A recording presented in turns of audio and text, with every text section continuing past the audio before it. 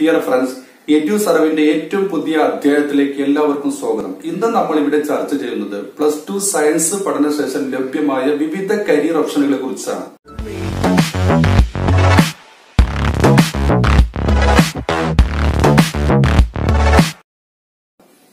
+2 science പഠനശേഷം നിരവധി career options നമുക്ക് ലഭ്യമാണ്.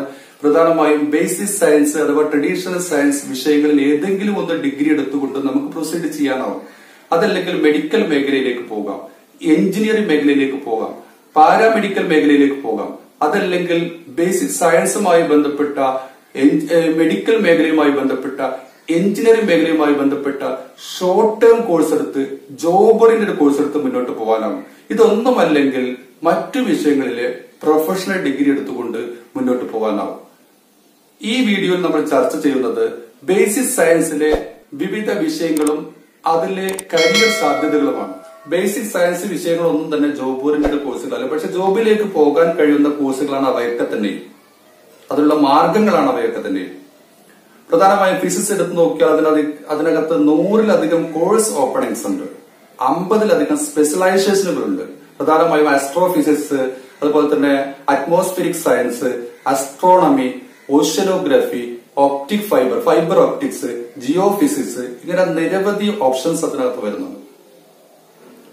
അതിനെ ജോബിലേക്ക് പോകുകയാണെങ്കിൽ, ജോബ് ഓപ്ഷൻസിലേക്ക് പോകുകയാണെങ്കിൽ നിരവധി അട്രാക്റ്റീവ് ആയിട്ടുള്ള ജോബ് ലഭ്യമാണ്. പ്രത്യേകിച്ച് എയർ ട്രാഫിക് കൺട്രോളർ, അതുപോലെ എയർ മേഖലയിലൊക്കെ ഉള്ള എയർ ട്രാഫിക് കൺട്രോളർ എന്ന പോസ്റ്റ് പ്രധാനമായും ഫിസിക്സുകാർക്ക് മാത്രമുള്ളതാണ്. അതോടൊപ്പം നമുക്ക് DRDO, ബാർക്ക് തുടങ്ങിയ മേഖലയിൽ സയന്റിഫിക് റിസർച്ച് അസിസ്റ്റന്റ് ആയിട്ട് നമുക്ക് ജോയിൻ ചെയ്യാനാവും. ഫിസിക്സിൽ നല്ല സ്കോർ നേടിയാൽ NTPC പോലുള്ള കമ്പനികളിലൊക്കെ റിസർച്ച് മേഖലയിലേക്ക് ജോയിൻ ചെയ്യാൻ പറ്റും.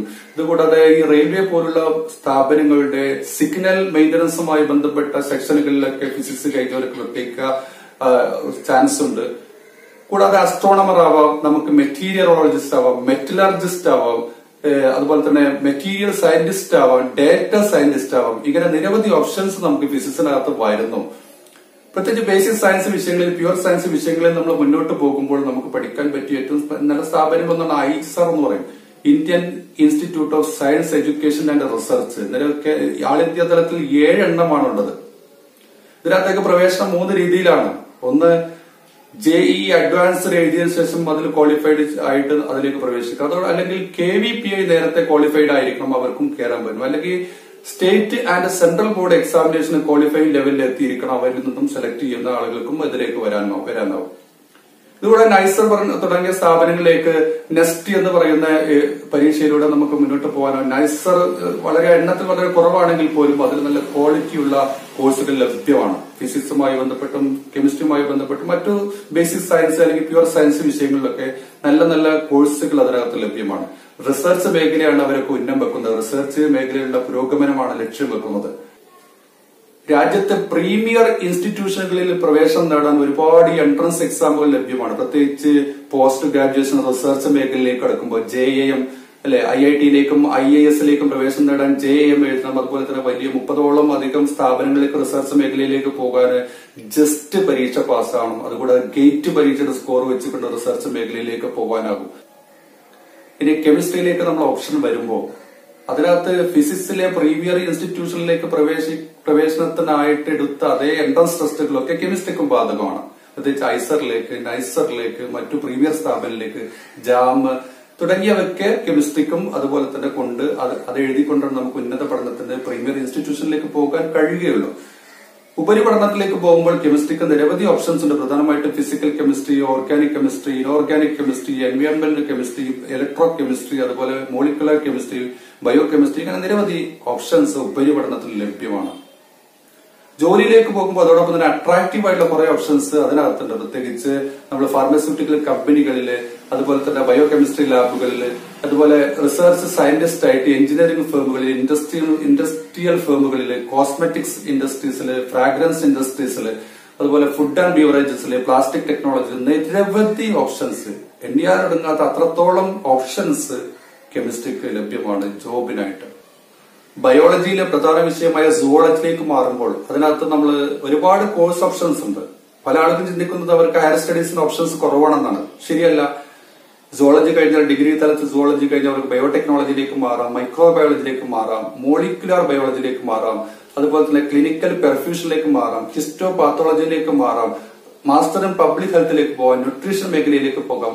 ഇതൊക്കെ നല്ല അട്രാക്റ്റീവ് ആയിട്ടുള്ള ജോബ് ഓപ്ഷൻസ് ഉണ്ട്. പ്രത്യേകിച്ച് കരിയർ മേഖലയിൽ റേഞ്ചർ, ഫോറസ്റ്റ് റേഞ്ചർ, അതുപോലെ ഇന്ത്യൻ ഫോറസ്റ്റ് സർവീസിലേക്ക് പോകാൻ പറ്റും. എക്കോളജി മേഖലയിലേക്ക് പോകാം. അതുപോലെ wild life conservator, wild life educator, എൻവയോൺമെന്റൽ consultant, forensic science മേഖലയിൽ നിരവധി ഓപ്ഷൻസ്, ഒരുപാട് options സുവോളജിക്കാരുണ്ട്. Forensic lab, laboratory assistant, അങ്ങനെ തുടങ്ങിയ ഡയറി സയൻസ് മേഖലയിലൊക്കെ നിരവധി ഓപ്ഷൻസ്, ജോബ് ഓപ്ഷൻസ് ബയോളജിക്കാർ, പ്രത്യേകിച്ച് സുവോളജിക്കാർക്ക് വരുന്നുണ്ട്. ഈ ലൈഫ് സയൻസ് മേഖലയിലെ ഉയർന്ന പഠനവും റിസർച്ചും പ്രോത്സാഹിപ്പിക്കുന്നതിന് വേണ്ടി അല്ലെങ്കിൽ അതിനെ ലക്ഷ്യമിട്ടുകൊണ്ട് തുടങ്ങിയ എൻട്രൻസ് എക്സാമാണ് GBILS എന്ന് പറയും. Joint graduate exam, entrance exam four biology and Inter disciplinary life sciences. ഈ എക്സാം എഴുതി കഴിഞ്ഞാൽ നമുക്ക് സെന്റർ ഫോർ മോളിക്കുലർ ബയോളജി പോലുള്ള ഉന്നത സ്ഥാപനങ്ങൾ, പ്രത്യേകിച്ച് national institute centre for immunology പോലുള്ള ഉന്നത സ്ഥാപനങ്ങളിൽ നമുക്ക് ജോയിൻ ചെയ്യാൻ. ബയോളജിയിലെ മറ്റൊരു വിഷയമായ ബോട്ടണിയിലേക്ക് വരാം. ബോട്ടണി പ്രധാനമായിട്ടും പ്ലാന്റുകളെ കുറിച്ചുള്ള ശാസ്ത്രീയമായ പഠനമാണ്. ബോട്ടണി കഴിഞ്ഞാൽ, പ്രത്യേകിച്ച് BSc ബോട്ടണി കഴിഞ്ഞാൽ നിരവധി പഠനാവസരങ്ങൾ, പ്രത്യേകിച്ച് MSc ബോട്ടണി ചെയ്യാം, MSc ബോട്ടണി ആൻഡ് ഫോറസ്റ്റ് ചെയ്യാം, അതുപോലെ തന്നെ MSc ഹെർബൽ സയൻസ് ചെയ്യാം. ഇതുകൂടാതെ പ്ലാന്റ് ഇക്കോളജി ചെയ്യാം, പ്ലാന്റ് ജെനറ്റിക്സ്, അഗ്രോണമി തുടങ്ങിയ കോഴ്സൊക്കെ നിരവധി കോഴ്സുകൾ, പ്രത്യേകിച്ച് 156-ലധികം ഷോർട്ട് ടേമും ലോങ് ടേമും ആയിട്ടുള്ള കോഴ്സ് BSc ബോട്ടണിക്ക് ശേഷം ചെയ്യാൻ പറ്റുമെന്നാണ് പറയപ്പെടുന്നത്. പ്രധാനമായിട്ടും അഗ്രികൾച്ചറൽ മേഖലയിലാണ് ഇതിന്റെ വർക്കിംഗ് ഏരിയ എന്ന് പറയുന്നത്, എൻവയോൺമെന്റ് മേഖലയിലാണ്, ഫോറസ്റ്റ് മേഖലയിലാണ് കൂടുതലായിട്ട് വർക്കിംഗ് ഏരിയ എന്ന് പറയുന്നത്. ഇതിന്റെ ജോബ് പ്രോസ്പെക്ടസ് എന്ന് പറയുന്നത് പ്രധാനമായിട്ട് ഇക്കോളജിസ്റ്റ് ആയിട്ട് പോവാം, അതുപോലെ തന്നെ ഹോർട്ടിക്കൾച്ചറിസ്റ്റ് ആവാം, പ്ലാന്റ് പാത്തോളജിസ്റ്റ് ആവാം, ഫാമിംഗ് കൺസൾട്ടന്റ് ആവാം.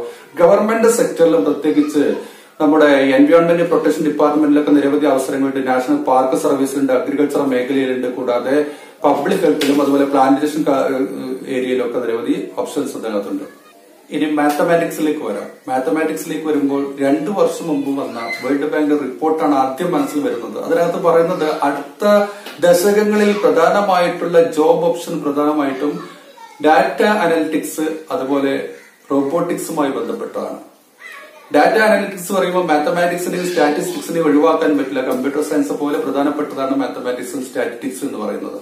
ഒരുപാട് ജോബ് ഓപ്ഷൻസ് പ്രധാനമായിട്ടും മാത്തമാറ്റിക്സിലുണ്ട്. അതിനകത്ത് ഓപ്പറേഷണൽ റിസർച്ച്, കമ്പ്യൂട്ടർ സയൻസ് മേഖല, അതുപോലെ തന്നെ actuarial science, industrial management, engineering മേഖല തുടങ്ങിയ ഒരുപാട് മേഖലയിൽ മാത്തമാറ്റിക്സിന്റെ അനിവാര്യതയുള്ള ഏരിയകളാണ്. ഇതിനകത്ത് ഗവൺമെന്റ് മേഖലയിൽ ഒരുപാട് ജോബ് ഓപ്പണിംഗ്സ് മാത്തമാറ്റിക്സ് വിഭാഗത്തിലുണ്ട്. പ്രത്യേകിച്ച് നമ്മുടെ DRDOയില്, ISROയില്, അതുപോലെ തന്നെ നാഷണൽ എയറോനോട്ടിക്സ് ലിമിറ്റഡില്, ഗവൺമെന്റ് ബാങ്കുകളില്, അതുപോലെ ഒരുപാട് പ്രൈവറ്റ് ബാങ്കുകളിൽ മാത്തമാറ്റിക്സ് ആവശ്യമുണ്ട്. പ്രധാനമായിട്ടും റിസർച്ച് ഏരിയയിൽ, പ്രൈവറ്റ് മേഖലയിൽ മാത്തമാറ്റിക്സിന് ഒരുപാട് ആവശ്യമുണ്ട്, നിരവധി ആളുകളെ ആവശ്യമുണ്ട്. ശാസ്ത്ര പഠന മേഖലയിലെ മറ്റു ഭാഗങ്ങൾ അടുത്ത വീഡിയോകളിൽ അനലൈസ് ചെയ്യും. അതുവരെ സബ്സ്ക്രൈബ് ചെയ്യുക, കാത്തു നിൽക്കുക. നന്ദി, നമസ്കാരം.